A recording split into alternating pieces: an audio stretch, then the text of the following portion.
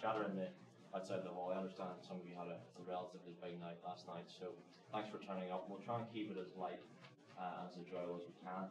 My name's Ryan Smith. I'm a business development executive with Coffee International.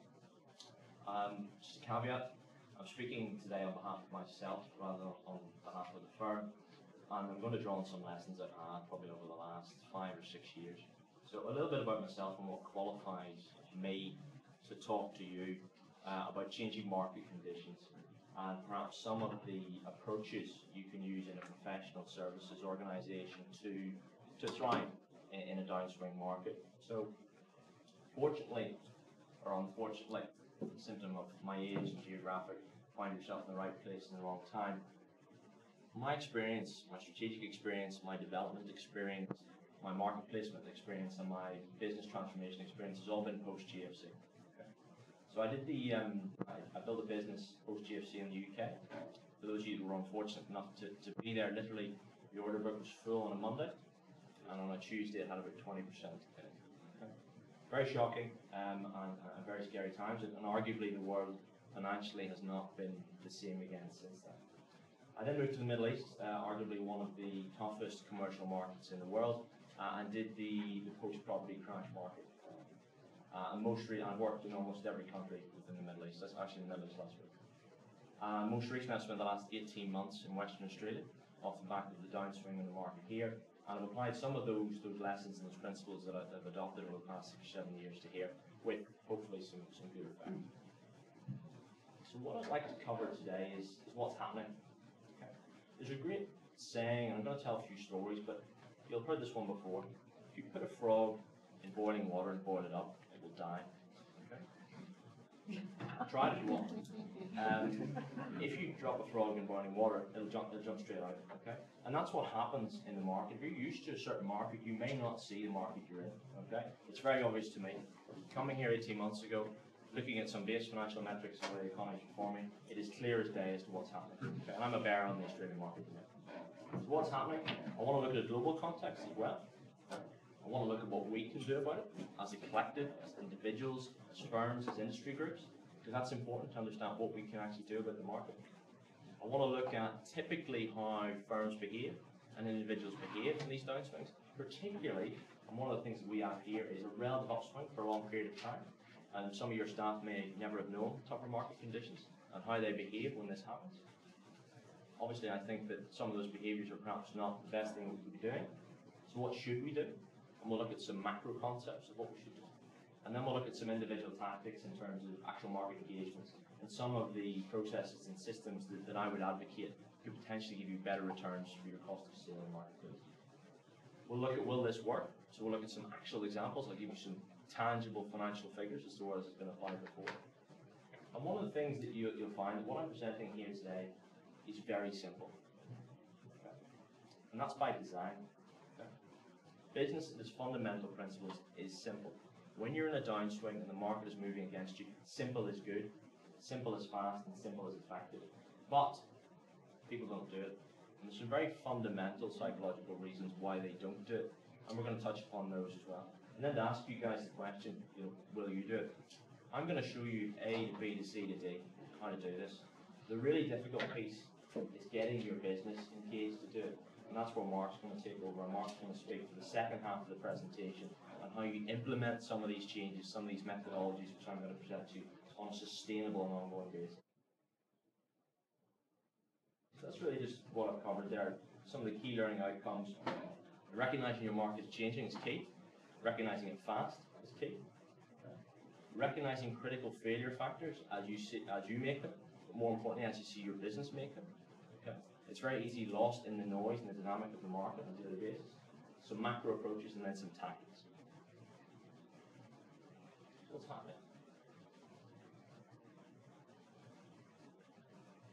These are just some snapshots of AFR that we pulled off. You guys are all in the WA market. You feel it. You know what's happening. Okay. I'll give you some context. Peak price of iron ore US just over $180 a ton, February 2011. Today, I think it's trading about $90 a ton. I haven't checked it this morning, US. Okay, that's about 15%.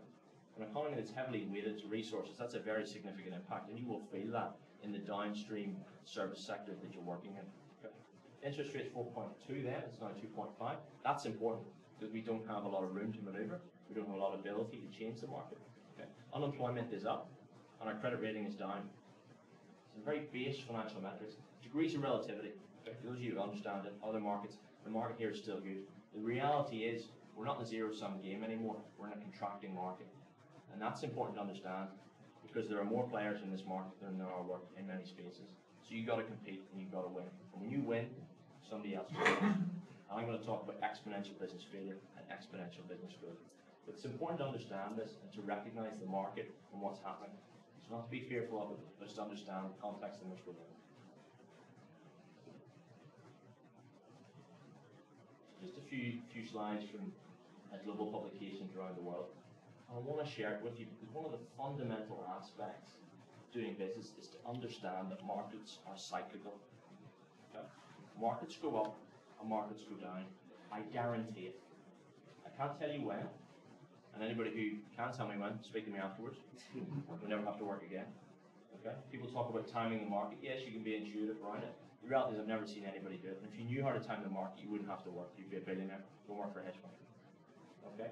But this has happened before, and it will happen again. It might happen tomorrow, next week.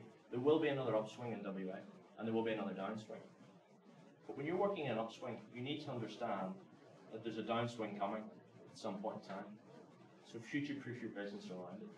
So people have traditionally very short memories. I mean, the Lehman Brothers collapse was one of the biggest financial incidents in the world. People forgot about it. It was like 5 years ago, 5, 6 years ago. People forgot about the GFC. Europe's growing, UK's growing, US is growing. Arguably, it's done on false money and quantitative easing, but irrespective, those economies are growing. We've forgotten all about the GFC. People are remortgaging their houses, they're buying 5 houses, they're leveraging themselves 20 to 1. They've forgotten what happened last time. And as humans, we do this. So you have to continue to check yourself against the market and understand where you are in that respect. So what can we as a collective do about it? We've got some business owners here, we've got some people that work for businesses, we've got senior people, we've got junior people, industry groups, you know, we've got speakers. What can we do about it? What can we do about the market? Nothing. Okay? Quickly realize that better. Unless you're sitting here and I've got some innovative ideas around reducing taxes, you know, stimulus measures, etc., there's nothing you can do about the market. And I would argue quite aggressively, and others would argue against me, is that markets are ultimately free. Anyway, even control markets at some point in time will be free. You can't beat the market, it'll beat you. Long term, the market will beat you, okay? And the reason I point that out is because I see in many businesses people saying, the market will change if we do this, if we do that. It doesn't work, okay? There's nothing you and I can do to influence the price of iron ore. It's happening elsewhere in the world. The geopolitical factors beyond our control. And I love this slide. Some of you will have seen this on television. So I think this is the new Samsung Curve TV. Very cool, by the way, if you can see these things. Also very expensive. But there's this guy, and he's sitting in the middle of an arena, and he's in a dressing gown. Okay? And I love this parallel because when the market changes, the rules change, the arena changes, the players change, the tactics of your competitors are adopting change, their outlook changes. Okay? So the arena in which you're playing changes. If you do the same thing, you will be the guy in the dressing gown in the middle of the gladiator arena. You will lose. And you will lose badly. So understand the changing market and understand the arena in which you're playing. Okay? You can equip yourself with the right tools, systems, and processes. You can equip yourself with the right abilities and staff to compete in that market. But if you do nothing, you will lose because other people will equip themselves to do so. Those of you who are familiar with psychology, these are the 5 stages of grief, and you'll see them, and you may be able to relate them to your own business as to how people go about a downswing market. So denial is the most dangerous thing, okay? And you'll have heard it in your businesses, you know. We've had a bad month, we've had a bad January. January is always a slow month. We'll have a better month in February. February's a bit off as well. There's some long lead times. March is a bit off. There's something big coming down the line. 6 months later, we've lost a lot of money. We're in denial. We're in denial. In other businesses, you'll see them take a step further. We no longer share our P&L with our business. You know, when you hear that, panic. So we go through this denial process, and then we have anger. We see this all the time. I'm really angry at what's happening in the iron ore space. Why aren't juniors getting funding? Why isn't the price up here? Why isn't more projects happening? Etc. Etc. I never heard it when things were good. The price of iron ore was 180. Look at all these projects, we're making a fortune. Again, take it back to understanding markets go up and markets go down. So we move to the anger phase. Then this is a really interesting one. You see it as well, bargaining. If we do this, it'll be okay. If we do that, it'll be okay. Can't change the market. Accept it. Okay. And then depression. And for me, this is, and Mark will talk about this as well, it's very dangerous for your business. Because you guys are leaders within your business. You're depressed about your business, you're depressed about the outlook. Things aren't going to go well for you. And then ultimately you reach acceptance. The reason I show you this is because if you can move through this process in 2 months, you can get out there, you can put tactics in place, you can start to win again. If this takes you a year, you're going to run out of money. Okay? If you're a small entity, you're running money in 3 months. If you're a big entity, you might not run out of money because they're making money elsewhere. But you as an individual come under pressure. Okay? You can't beat the market. So accept what's in front of you and learn how to play it. This is interesting. You might be able to relate to this, and this is how I see this play out. And I've seen it, it's almost the same in every country actually. It's almost the same in every firm that I've worked with. I'm talking about professional services. So we go through the denial phase, and then we say, you know what, the market is changing. We need to do something. So we take our FY14 strategy and we put it in the bin. And that's what we do. So now not only do we not know what we're doing, we have no strategy. Okay. We bid everything. This is crazy. Chase everything. I used to have 10 leads, I've got 100 leads, I've got 150 leads, I've got 160 leads. And we chase them and we bid them. And we network. You guys are all here today thinking networking. I guarantee you some of you are selling, and I guarantee you some of you are socializing. Understand the difference between the three. That's a whole separate topic in itself. And we cut costs. So you get the note from head office, we're not making as much money, what are we going to do? Let's cut the business development director. Let's cut the marketing team. Let's cut the strategy guy. It's great. Lots of cost there. What have we done? Our overheads have stayed the same. So our cost per man hour has gone up. These are probably well-paid people, so we have to pay them redundancy.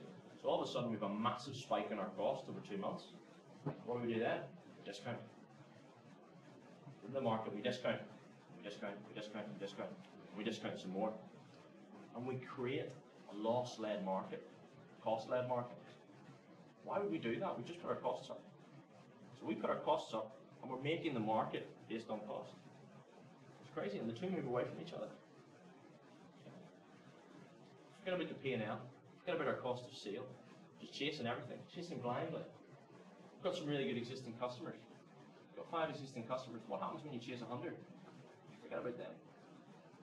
Someone else will pick them up. And we'll lose. We've been through this cycle. What do? We go back to the start. We'll chase even more. We'll make even more people redundant, and our costs go even further up. And we get into what I call exponential business review. Okay. And there is a point here, I don't want to shock you, for which a business can't be rescued. There is a point here where you have to make an interjection around your cost, your structure in terms of competing in the market. And you need to know what that is, because you'll reach a break-even point. So what should you do? Sounds very scary. It's not. You're just going to learn how to play. You know, you'd feel a lot better in that arena instead of dressed in a dressing gown in a tank. Okay. So that's what I'm trying to do for you. I'm trying to give you the tools and equipment to do that. So this is the worst piece of advice anybody can ever give you. It's retrospective advice. Okay. But it's important. The next slide I'm going to show you is critical that you understand where you are in the upswing and the downswing curve. 4 sectors of strategy. Anybody who's a business background will understand this. Existing customer existing services, the bottom left hand of the corner. This is where you get most of your revenue from. Very low cost of sales, low investment, business as usual. Keep these guys happy and just keep the money through the business. Okay? But when things are going well, spend money. Diversify your product range. Diversify your customer offering. It's easily done when you're making money. It's easily done in an upswing. Next card I'm going to show you is going to explain to you why it's difficult when things are going badly. I'm a great advocate of innovation. I think that's why a lot of you guys are here. New services and new customers, where it's at. Get a first mover advantage. Make the market. Make projects. That's where you make serious money, where you don't have to compete. Monopolization. And these are two quotes. I couldn't place them. I didn't have enough time, but I like to hope for the best and plan for the worst. And timing the market is a fool's game. Okay? Like I said before, you'll hear it all the time. China will come back. The price of iron ore will go up. If you know that, you're a rock star. You're a billionaire overnight. Nobody knows that. Okay? As soon as you accept that, you can move on. I've done this 4 or 5 times now, where I've gone into businesses and sort of retweak them and reset them, and we've made a lot of money downstream. And this is the most important graphic I have in my toolkit. Because whether you're a managing director or whether you're a graduate, you have somebody that internally you'll have to speak to. So you might have a board, shareholders, a boss, director, etc. And you will all see, and you've seen them before, a revenue line moving down, today, going straight back up. Has anybody seen it? I've seen one yesterday. Okay.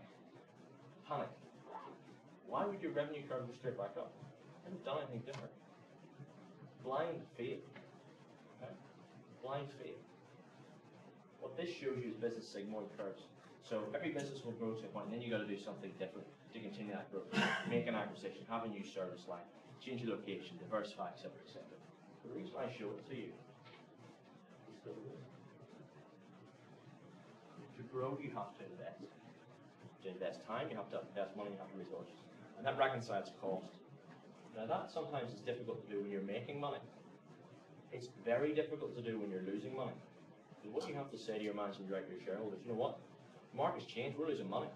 I need another 3 months to lose some more money before we go in the upswing. You do the same thing again and again, you get the same result. If you're in a downswing, you're here. You have to adopt this, you go further down. But you have to do it. So this is a curve I use all the time to present to my management and our shareholders to explain what we're doing and how we're doing it. So what do we do? Macro concepts. Well, I've got a good friend of mine who's a pilot, and I don't know if any of you know pilots. They've got a certain nature about them, and I'm an awful golfer. I mean, an awful golfer. And so we go out and play golf maybe once a month, and I hack my way around there. So when he hits 2 shots and is on the green, it's going to take me another 6 or 7 to get there. Okay? And he's very calm, very pleasant. So when I'm hacking away, I'm thinking, how's this guy not lost his temper? How's he not lost his mind? Why is he still playing with me? Because he's a pilot. In his nature to be calm as a sea breeze. Okay? And I draw that parallel as well. One of the toughest things you guys have is you'll have market noise around you, okay? All the time. So be bold, be decisive, be calm, back yourselves. When a pilot's flying a plane and has a bit of an emergency, they don't panic. If they panic, you're all dead. Seriously. It's the same with the business. It's just going to take you longer. Okay? If you panic, you're dead. So be bold, be decisive, look at your strategy, look at the market, go back and set the direction. You'll hear it every day. We're doing this, we're doing that, we're doing that, we're doing that. Disaster. Back yourself, set your strategy, review it every quarter. And that should be tweaks, it shouldn't be fundamental shifts in direction. If you do that, you're just going back to square one. And I think from Mark, understand the most critical success factor from my experience, particularly in WA, is cultural maturity. I'm running out of time, so I'm going to flip through this rather quickly, but these are the 4 pillars of effective, sustainable market engagement and business development. You need to tell people why. It sounds ridiculous. Why do we need to do more business in a downswing? Well, to me it means like P&L, it means shareholder returns. To my expert in geotechnics, it may mean more projects. It may mean more holidays, it may mean more training, etc. You have to relate the goal to the individual's needs. You need to show them how, you need to give them structures, processes, systems, roadmap. You've got to show them the direction that you're going. Give them visibility and strategic focus. Endorse and measure. And leadership. You guys are in this room because you're leaders. You have a responsibility to the people who work with you and work for you. If you're weak as a leader, you're letting your people down. Without strong leadership, I've been in businesses with weak leadership, there's nothing you can do. You're the best businessman in the world, the best strategist in the world. Without that strong leadership, you simply can do it. This is professional services kind of 101. But I'd like to refresh people. This is a do-it-yourself business development executive model. What we're trying to do is we're trying to implement business development throughout the business. So So people can win and sustain their own work to a certain degree. What this does is it removes reliance on one person, de-risks your business, and it also gives that executive more time to win the big deals. Your average geotech engineer, environmental scientist cannot win a $10 million deal. Your business development executive should be able to, if he or she has enough time. So what this does, it frees up their time to continually step change the business. Does it work? Yeah, it does. I've got my career on this. UK, 0 to 3 million downstream marketing. People going to business all around it, really making money. Middle East, I don't remember, so it was there last week, 0 to 2 million. These are professional fees, 12 months. Took over a water business, again this is in 8 months, did a full restructure, losing a lot of money, was making a lot of money in 8 months now. And this is my particular favourite one I'm most proud of, 20 million, 60 million, in 18 months. Okay. That's in a downswing market. It's 300% growth in 18 months in a downswing market. And most recently we acquired it to WA, we had a seven-figure loss, and 12 months later we had a 7-figure profit. So, in my opinion, it does work. Why do people not do it? Nothing I've told you today is rocket science. Do an MBA, read the Harvard Business Review, you go online and work the stuff out. Why do people not do it? Because they're afraid. The unknown scares people. If you're used to doing business in one particular climate, a different market will scare you. Okay? And people fall back into that flight or flight mode, that reptilian brain methodology, where just do nothing. Or more fatally, are pulled in different directions by people in their business. That's absolutely fatal. So I suppose the question is, will you adopt some of these methodologies? And that's a question to you, how you relate that to your business. And just to finish, what I've shown you is A, B, C, and D. The critical success factor to implementing this in your business is cultural change. It is the most important thing. Without it, you will simply not be successful. And that's a nice segue into Mark, who's going to give you some insights into that particular part of the presentation. Thank you. Okay, I'll just do a very quick intro to me. Just a bit of a disclaimer as well. Some of you may have seen me yesterday morning. Both Ryan and I don't work in the area of BIM. We don't work in this industry. However, work with organisations that obviously do. So my specialty, my background is really in work in organisational psychology, and we specialise as a consultancy in culture change, strategy development, execution, and leadership development, amongst some other things. And there's a few other things down there that might be of interest to you. I guess one of the reasons why Ryan and I are speaking together is because we've worked very closely together over the last 12 to 18 months, but I think there's another piece as well which is really important to me, particularly from a cultural perspective, and that is that a lot of people will go, culture, that's fluff, that's the soft stuff, whereas what I'm trying to encourage people to do is understand that culture isn't fluff. It's about saying we need to think very, very objectively about how we run an organisation, and sometimes that means making very, very tough decisions to shift culture over time.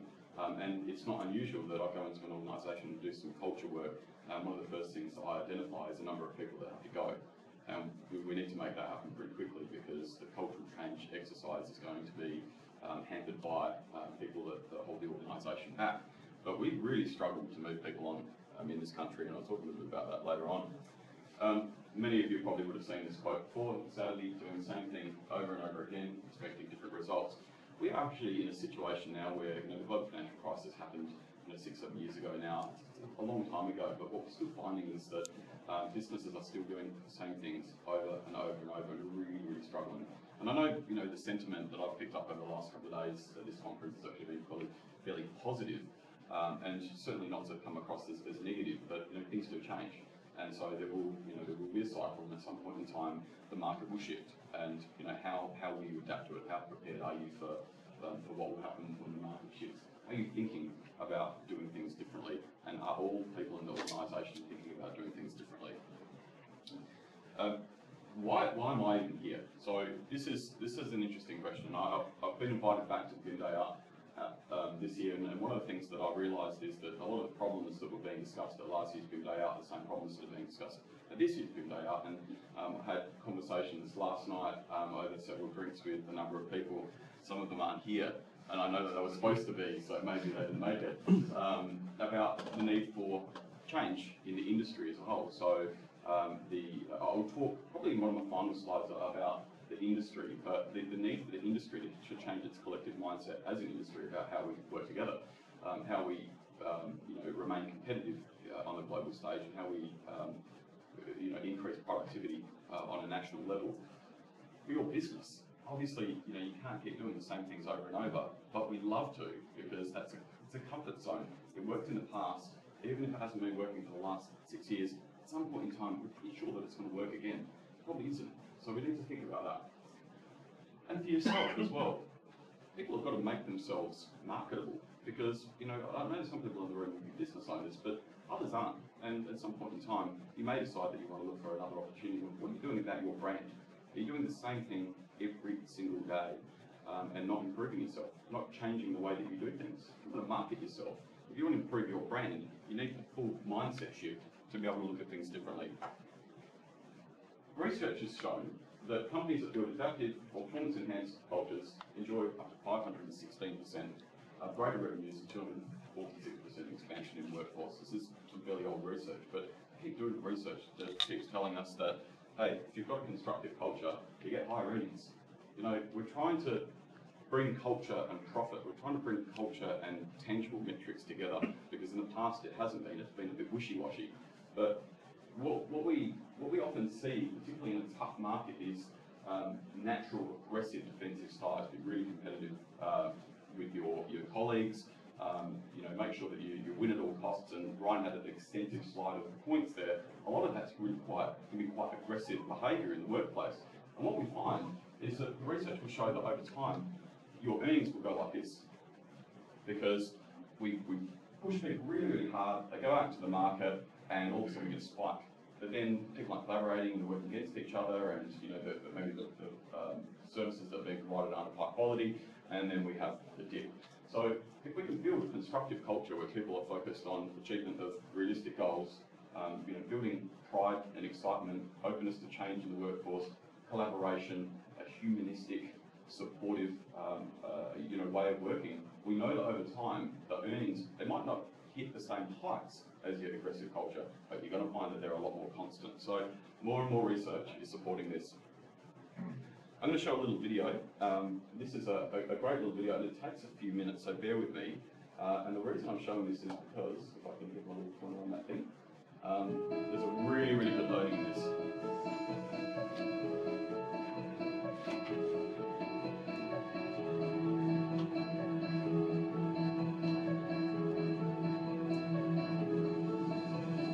My name is Melissa Chitingyola. My name is Bill. My name is Rachel. My name is Vanessa Lawson, and to my right, this is Michael. My name is Donovan Robertson. My name is Tony Shea. This is Bruce. My name is Abby Morris. And this here is Mr. Becker. And him and I kind of started the new hire program back with the 3 other team members about 5.5 years ago. Yeah. The Zappos core values are deliver well through service, be humble, Be passionate and determined. Do more with less. Build a positive team, family spirit. embrace and drive change, Pursue growth and learning. Be adventurous, creative, open-minded. be adventurous, creative, and open-minded. Open the door for people. That's not one of them. Create fun, a little weirdness. Develop relationships or build relationships with open and honest communication. How was anybody with that? Alright.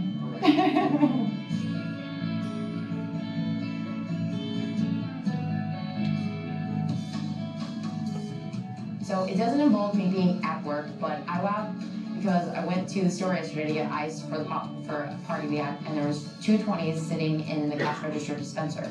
Like someone had gotten cash and not taken it. And a part of me was like, I could take this and nobody would know. And then the other part of me was like, that would never be okay. And I'm gonna wow the person who got this cash and forgot it, and I'm gonna give it to the cash register, and I'm gonna be honest. And I'm not saying before Zappos I would have taken it, but I will say at Zappos, when you leave here and when you work here, you do become a better person just because of the core values, because of the culture, because of the directors and the leadership. And it does take you outside of the company, and you do talk about the company a lot, and you think about things before you do them, and that's what I thought. You're representing Zappos, whether you're at the office or outside the office. And so definitely always try to act in a way that's consistent with both our core values that we have as a company, which basically are also my own personal values, and also keeping in mind kind of the overall mission of the company, which is about delivering happiness. We are about delivering happiness. We really want to, even if it's just for a moment, change somebody's life when they open up that box and they get something that maybe they've been waiting for, something they need, something for their kids or their family or their loved one that they've been wanting to get. And for that moment, we're able to take them out of their place and put them in that happy place, put them in that setting where they really experience something great. For me, that's pretty awesome to be able to do that, and to know that we do that on a regular basis, and we're not thinking about just the bottom line. That's a great purpose. It's a reason to get out of bed in the morning.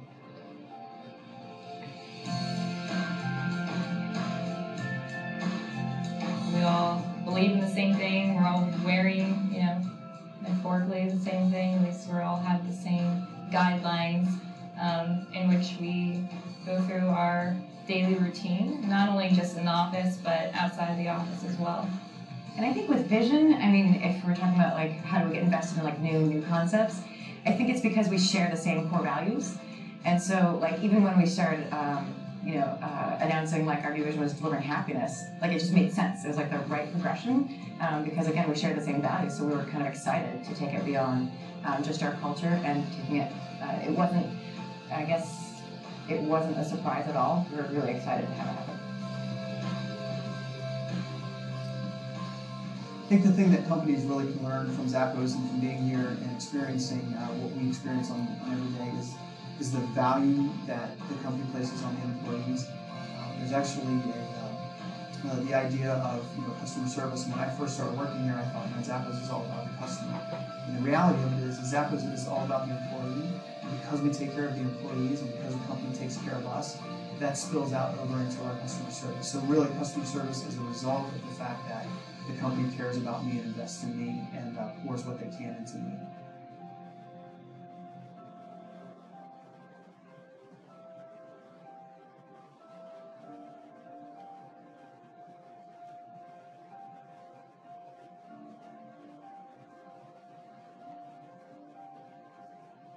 I think the most important values are, leaning on each other, having that family environment, because everyone will grow to have a pride of ownership of what the final product is. There is something at Zappos that shines the sky in the corporate America that leaves a glowing mark with people, and I think that's the core of the company. I'm valued as an individual, as a person, and I add something to the company.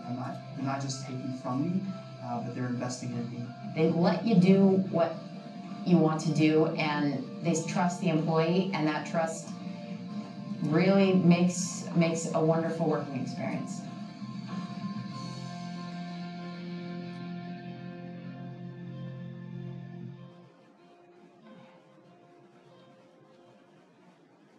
Cut a long story short, if you're not familiar with Zappos, it's an online shoe retailer, sold to Amazon for 1.2 billion. Online shoe retailer, and people talk about working for an online shoe retailer like that. So Tony Hsieh, you might have seen speaking quite monotonous, not really that exciting or inspiring or charismatic. You don't need to be. You don't need to be that charismatic motivational speaker to be a good leader. He just had a really good vision, and he said from day dot, culture and values, that's how we build our business. And for months people worked for him for free because they'd run out of money. And he believed that that they were going to achieve this. $1.2 billion later, pretty successful story. Just some food for thought. Consider some of the questions that are up on the screen. Is every person in your organisation committed to adapting to the market and fully focused on business growth? People energetic, calm, composed, or burnt out? Do members talk about leaving when the next opportunity comes up, or are they absolutely committed to the organisation? People help each other out or compete with each other? They embrace change or resist it? People see contractors as competitors or potential opportunities. Do you see your customers as frustrating or annoying? It's interesting to maybe consider some of these questions, because whilst we might like to go, no, we're all sorted, we're all good. When we actually ask ourselves, honestly, how do we really operate and how do our people operate? Sometimes the answer to those questions is actually a little bit uncomfortable. We've got a whole bunch of other questions that we could ask you as well. And this is a product of your culture. And I want to just show you a couple of other slides before I get onto a fairly simple model, which might help to explain some of that. In terms of factors that have been ranked in having the biggest impact on culture, well, one of the issues that we have is that people in the workplace believe the culture is a product of a couple of things, and managers and executives tend to think it's a product of something else. We've got a bit of a divide here, and one of the things that I guess I'm trying to do in the work that I do is bridge that divide, help that build that understanding. So in the research that was done, this was through Deloitte, they found that executives believe that financial performance of the organisation and competitive compensation are important in building a good culture. But the employees are actually saying good access to management, employee recognition, regular candid communication. I can honestly tell you, if I run focus groups throughout an organisation, it's so consistent with that. I want to be rewarded and recognised for a hard day's work. You know, I want development opportunities. I want access to my manager to have a good conversation. I want fairness and equity in the workplace. In fact, money's not the motivator, but hey, make sure it's not lacking fairness and equity. As soon as I'm getting paid a lot less than that person over there and I'm performing more than them, I'm going to feel pretty upset about it. It's pretty basic stuff. And this little simple model might help to sort of understand some of the points that came up before as well. And this is doing a lot of work on this at the moment. Literally this model, just having conversations with management around what you're doing when you have a bad month is you go, I'm going to focus on the performance metrics, revenue was down, damn. What was the activities that you did last month, or what didn't you do, or how did you perform those activities? That's why performance is down. But what we have to understand is that if somebody's underperforming or not achieving their KPIs, something to do with their mindset or their attitude or their beliefs, their general paradigm about how they come to work. Have a conversation here first. How are you feeling about coming to work at the moment? Because one of the things that we tend to find is that sometimes people are disengaged. Maybe it's time for them to move on. If we actually focus on trying to motivate people here, this stuff becomes really easy. But, I've got an organisation that I worked with the last couple of years, and one of the things I found when I started working with them is every time there was a challenge around performance, what would happen is, we probably need to put them through more training. It's not the answer, I can assure you. Let's get some understanding about where people are thinking and feeling at the moment. And that's not soft. That's not a warm and fuzzy, how do you feel about things right now? It's actually saying, look, the performance is down. I need to understand what's in your head at the moment that might be impacting on that. So in terms of the culture transformation, I'm sort of going to move through this fairly quickly because of the time. But one of the things that people always ask is, how do you actually go in and change culture? And here's a number of simple steps that seem to be working. And obviously there's a lot more that sits behind this. But one of the things that we find is that leadership alignment, when an organisation is not performing that well, or even performing okay but wants to improve, the leadership alignment at the top level is an issue. People aren't aligned around the same vision. They might be missing a strategy or a plan. Like there might be nothing there. So it's sort of, hoping for the best, as Ryan said earlier on. Well, what we need to do is understand that there's got to be some expectations around values, attitudes and behaviours. And I know that you might have heard before people go values and behaviours, but we need to understand the attitudes that people have, and we also need to help people build those attitudes as well. The Zappos example is great for that. Focus on real organisational metrics, and Ryan talked a lot about that. That's bringing the tangible stuff into culture. This is where people can get stuck around the warm and fuzzy, but we need to actually make sure that there's something tangible at the end. Personal transformation of leaders and individual contributors. Well, the reason I say that is because what happens is, I've seen in the past, culture change or change management type programs, they target the leadership group and then they stop there, right? You can work on those people, but you get a huge amount of insight from other people in the organisation as well. And sometimes, you're missing the opportunity to have to experience personal transformation with those people.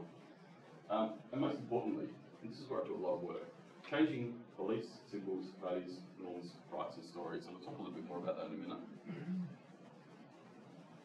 So, in terms of another great success story, some of you might be familiar with Lion Nathan, otherwise known as Lion. They grew a lot of beer.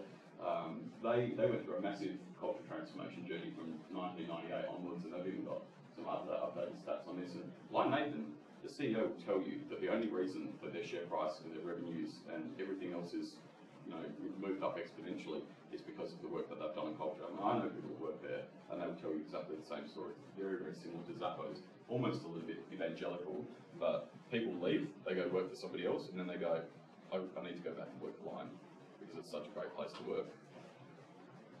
A local story, seven-figure loss. 7-figure profit in 12 months. Now, the process that I showed you before was the process that this organisation was taken through. And this is what's happened in a 12-month period in a pretty tough market for this organisation. We had multiple rounds of redundancies prior to that. Now they're recruiting new team members. Staff engagement was low. Now there's excitement and optimism. You know, you can see the from and to there. It's actually pretty drastic what's happened. And really one of the key things that's happened there is leadership alignment, people working towards a plan, people developing some sort of commercial business acumen in business that is so important. What I find is that a lot of organisations hold back on sharing financial information or sharing business information from employees because some degree of fear of what that's about. But if you build that business understanding, people won't challenge some of the decisions that you make as much because they'll have an understanding of why the business decision has to be made. And that is a critical issue for a lot of organisations. Okay, so in terms of why the change fails, and you know, I've experienced this with organisations I've worked with because you know, this is a natural occurrence, but it starts to feel good. So you take the foot off. Oh, we've done the culture change thing. We've made some money. Now we can just rest and you know, relax. And sometimes I call it the premiership hangover. It's a bit like football, where the team wins the grand final and the next year they end up 13th. I'm a Port supporter. It's happened a couple of times, but grand finals anyway. Failing to create an appropriate structure for change. So that's the infrastructure for the change, but it's also the structure of the organisation. Underestimating so there's an area there, the power of vision. You know, you need to be able to provide some sort of point in time in the future where we say, this is where we're going, everyone, and we really want you to come on that journey with us. And if people say, I don't like that journey, we actually can have a conversation with them and say, would you like to self-select out? Because if you don't want to come on the journey with this organisation, we think that you're going to hold us back. And sometimes people will do that. Taking small wins as the climax. This is an issue that I've found over time. You know, we've had a great month, so the work's done. We're all good from here. Under-communicating the vision, executitis, so all the reasons why the vision, values and culture change is stalling. You know, we tried to get this done, but you know, the market's tough at the moment, blah, blah, blah. Not achieving or celebrating short-term wins, and people still thinking about individual over team, which we see a lot. So in terms of steps to the successful change management around culture, look, I'll let you read through this, but I mean, one of the key issues here is getting a tipping point. And often we say that 70% of the organisation need to be behind something for it to actually get some legs. That's just, you know, it's a figure that has been thrown around that we tend to find that it's fairly consistent with the work that we do. If you have a couple of people in the organisation that want to create change, but you've got a whole bunch of people that are, you know, are resisting and completely against it, you're going to find that that's a pretty tough journey, and it's going to require a long period of time. So why is it so hard to change culture? I'm mindful of the fact that we've got 10 minutes on me. Oh, is that right? 10? Yeah. What I'll do is I'll show this video at the end. Sorry? Six. I'll show this video at the end just so you can finish up on it. But in the context of this particular conference, one of the things that I've given quite a lot of thought to is how does this fit? And there's a couple of parts to this. One is the industry. One of the things that I've found in the industry through the 2 big day I sort of attended is that there still appears to be a competition over collaboration mindset in some pockets. There's a lot of conventional thinking in the way that businesses are operating, like I said earlier on, doing the same thing over and over, and resisting doing things a little bit differently. One of the things that needs to happen also is removing hierarchies and bringing everybody to the same table. This came out in the panel yesterday morning, in that, you know, there are, and I've found this in my profession in organisational psychology, I'll have grads come through and they think that they're awesome. We're organisational psychologists, we're better than those HR people, and we're better than those training people, and we're better than those OHS people. And I say, why? Why are you so much better than these people? You know, it's an even playing field. We're all playing a different role. Don't be precious about your background and how awesome you are. Everybody plays a role, and we just need to come to the same table and have good conversations. Improving productivity. And your organisation must develop a new collective mindset. We call it collective mindset. That's the culture of the organisation. That's what drives the culture. To work into the future, not what's going to happen today and tomorrow, but what are we going to do into the future? New ways of resourcing work, new ideas on how to adapt to the market, new ways of winning work, and then 100% accountability and no excuses, which if I go into organisations, one of the things I often find is that there's really low accountability. And we also know that the research shows in Australia and New Zealand that we have high avoidance culture, which, you know, it means that we avoid tough conversations, we avoid dealing with difficult circumstances. I put this quote in because it related to the BIM, the BIM concept and the industry change that needs to happen. One of the things that's come up in the 2 BIM days I've attended is people worrying about losing IP, people worrying about losing staff, sharing of information, the fact that things become public all of a sudden. I think one of the things that we need to accept is that people want to copy it, smile and accept the fact that you've obviously done such a good job that people wanting to plagiarise your work in one way or another. Accept it, it's going to happen. The information age, things are public now, everything's available. And this is probably just a final note in terms of culture. This was a statement that was made to me probably about 12 months ago, and it was from a local business leader here that was going through a culture transformation process, and I thought this was really interesting. And because people come to me and they say, why are you doing so much work in culture? I would think in the current market people want to spend money on it. And that was the reason. He said, we've tried everything else. We've actually, we've tried with these new systems, we've done these audits, we've done continuous improvement, we've done this and that, the other, we've done this, blah, blah, blah, blah. Just went on forever. And then we realised that it was the culture of the organisation that was that collective mindset issue. We couldn't get people getting behind the organisation to change and move forward. So that was why they went on a culture transformation journey and were able to move forward. So this is I guess the summary of the presentation, and I will leave you with that last video if I've got a minute. We've got a 2-day masterclass that we run on culture, and I don't want to be doing the sell thing, but part of what I want to try and explain is that we're trying to tie this back to market adaptability, profit, business growth in a tough market. So if it's something of interest, get in contact. We've also got I've developed a little customer service culture audit, and it's qualitative, so it's good food for thought. So if you want to email me, and I'll send it through. I think that's it. Any questions? For Ryan or myself? I've only got one question for Ryan. Is it possible to go back to the slide with the steps on it? I didn't quite grasp all that at the time. Yeah, to be fair, I kind of skimmed through it rather quickly. I was conscious my time was running out. But yeah, happy to do so. This one? Backwards. And I know the steps on. Oh, okay. Perfect, yeah.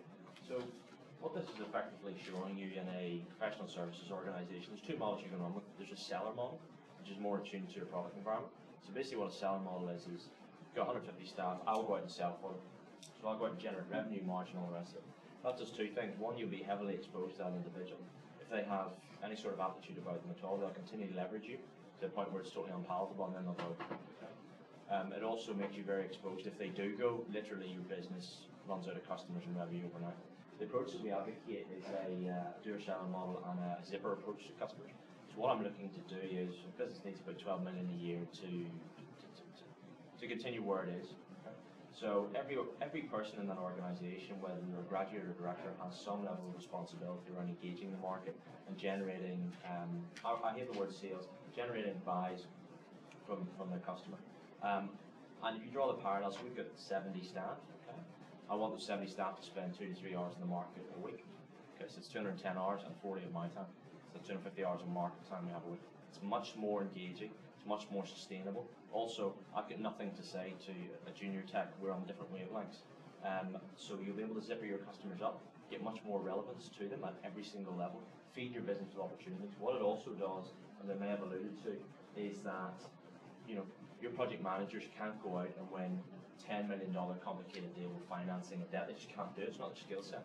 Just in the same way that I can't do project management at that level, your business development executives should be able to do that. It frees their time up to do the more complex, bigger sales, the higher barrier entry customers, and to build them into the business. And you just do it block by block. So that you hopefully you have a $10 million business, you win a $5 million deal, and it's not a $15 million business. And then you do another $5 million deal, it's a $20 million business. And you just build it up like that.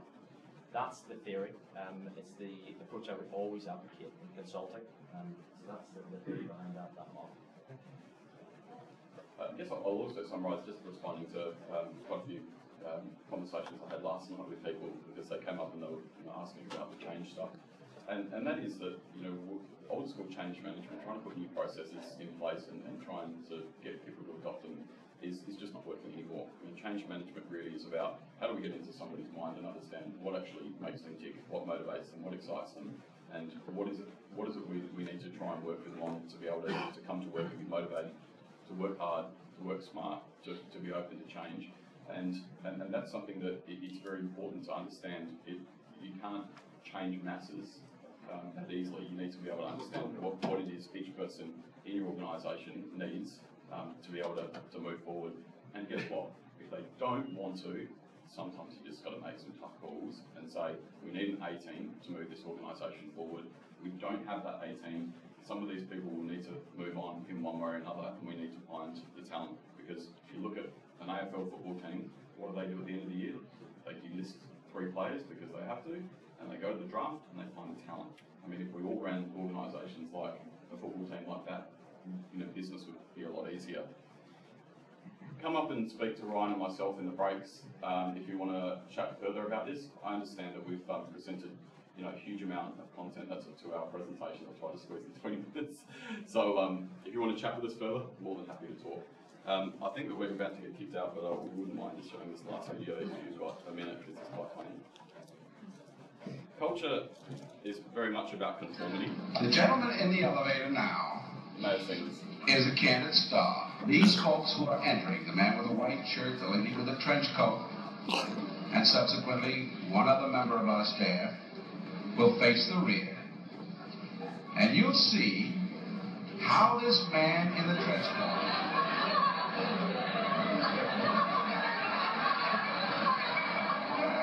tries to maintain his individuality, but little by little,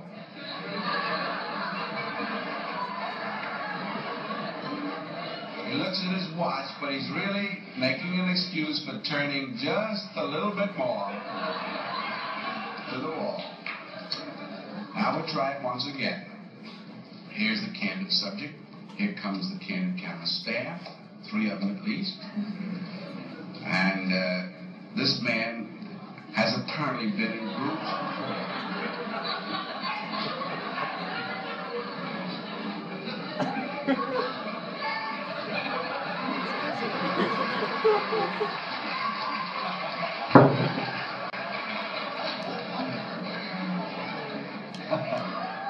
Here's a fella with his hat on in the elevator. First he makes a full turn to the rear, and Charlie closes the door. A moment later, we'll open the door. Everybody's changed positions.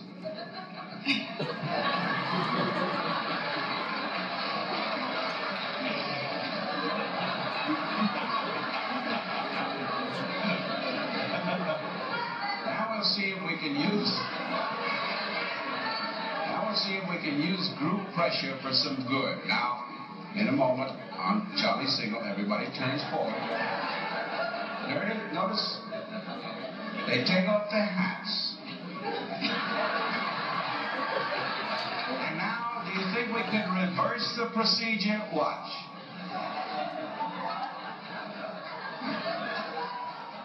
It's a good illustration of tipping point. So.